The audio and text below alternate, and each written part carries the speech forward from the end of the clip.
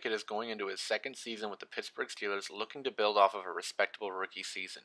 Last season, Pickett played in 13 games, finishing with a 63% completion percentage, 2,404 passing yards, 7 touchdowns, and 9 interceptions. He also added another 237 yards rushing and 3 touchdowns on the ground. Pickett took over for the Steelers during their Week 4 contest against the New York Jets and never looked back. He took the team over with a 1-3 record before helping the Steelers finish with a 9-8 record on the season. Now entering his second season, I want to get into what I've seen from Pickett in the preseason and why I think that he's a prime breakout candidate in 2023, so let's get into it now. Alright, starting with preseason week 1 versus Tampa Bay Buccaneers, we're going to be running a quick hitter to get this drive going. Once we get the ball, we have some quick and efficient footwork in our one-step drop with a nice base under us. We're going to be getting this ball to Deontay Johnson for soft coverage to the short side of the field, and he's going to make some defenders miss in space with some nice footwork here. Nice, easy completion to start the game and stay ahead of the chains. Moving on to the next play, it's a little more of the same here. This is a spacing concept, which basically means exactly what the concept is called. We're stretching the defense out horizontally in the short and intermediate portions of the field, using our spacing to create a window, and we're going to find this tight end spot route for a quick, easy 6-yard gain and a first down. At this point, we can see that the spacing concept works. We have mirrored concepts on both sides of the field. We're just going to get there in a little bit of a different way than the spot route right in the center of the field. This is going to be wide open. The spot route's easy read, easy toss. We got our first down, 6 yards. Getting into the next one, there's nothing really special here. We're just going to get this ball swung out to the running back, Najee Harris, in space. He's going to get tackled behind the line of scrimmage on this one, and we're going to take a loss on the play. Not much really to address here, so we're going to move on to the next one. Next up, the situation is 3rd and 10, and we're going to get early pressure off the right edge, and Pickett's going to feel it. However, because the edge took the inside track on this, Pickett knows that the flat's open to scramble, and he's going to take advantage of this. Pickett rolls right, evades the pressure, and works downhill to get this ball to Johnson again on this comeback route on the outside along the sideline. You love to see him work downhill towards the target. Too often, quarterbacks will run parallel to the line of scrimmage, which makes them have to fight through their body, and it can result in more of a drifting ball on the delivery. Pickett shows great poise and smoothness on this one. No panic from him at all. Just processes, reacts, and gets his ball out. Great free-flowing play by Pickett here. Next play, we're going to have play action rollout here, and Pickett's going to be rolling to the left. Again, after the play fake, Pickett is going to work back towards the line of scrimmage, and we're going to find this over route in the second window here after the receiver outruns the zone on this one. Good way to work towards the line of scrimmage, and good mechanics throwing on the move to the left. Great placement on the receiver's face mask, easy pitch and catch here. The next one, I want to get into Pickett's advanced movement skills in the pocket. This is going to be an incompletion, but watch how he's able to avoid pressure on this one. Right here, the defender is in his grill, arms extended, reaching out for the sack. Again, great poise on this one as Pickett is going to dip his shoulder, step up to climb in the pocket, and roll out to the right. With another defender in his face, he's going to throw this ball into the dirt and avoid taking the sack on this play. Great play to just take the incompletion here. This next play is going to be the last one from this game, and it's going to be Pickett's only touchdown in the game. Pickett again shows that consistent, clean footwork as he rips this ball into George Pickens on this in route. Pickens then turns upfield and makes this really nice move in space and scores a touchdown here. Clean operation by Pickett in this game, and it results in this outstanding touchdown by George Pickens. The offense gets the touchdown, and they get to sit for the rest of the game.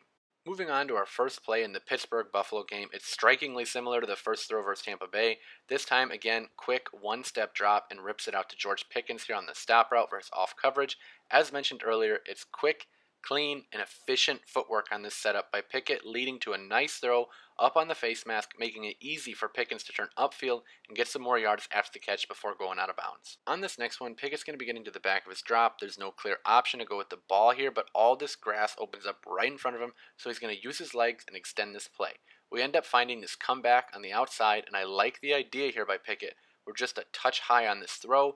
It's not egregious as the receiver is able to actually get his hand on it, but it's placed a touch high and a touch behind, which is also going to allow the defender to get his hand on it as well.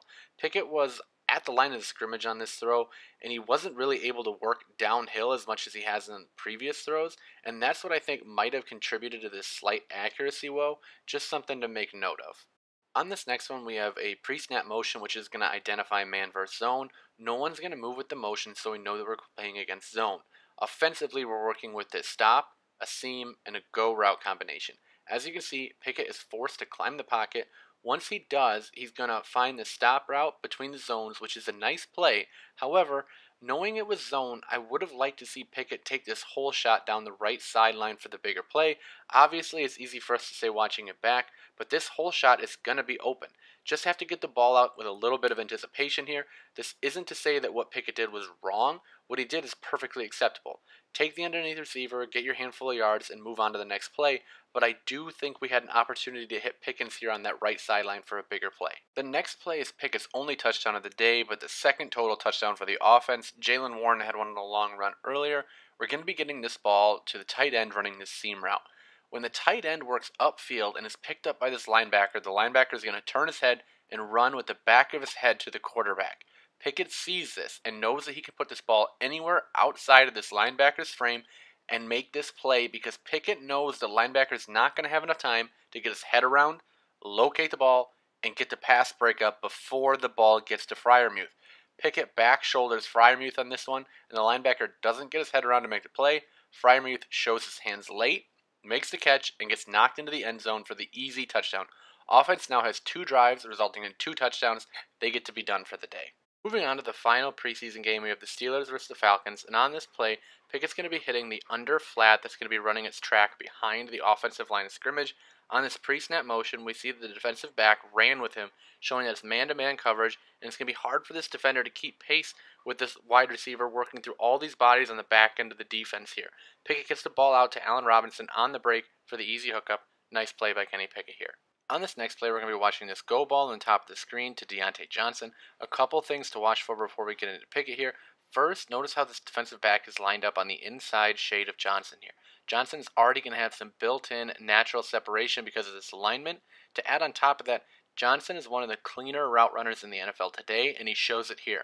Watch how he wins at the release. He squares up to his defensive back while still maintaining that slight outside shade to keep from giving away where he's going here. He gets into his hezzy triple step type release before having that hard plant off that inside foot and bursting upfield, creating significant separation. So now getting back to Pickett after giving Deontay Johnson his credit for his route here.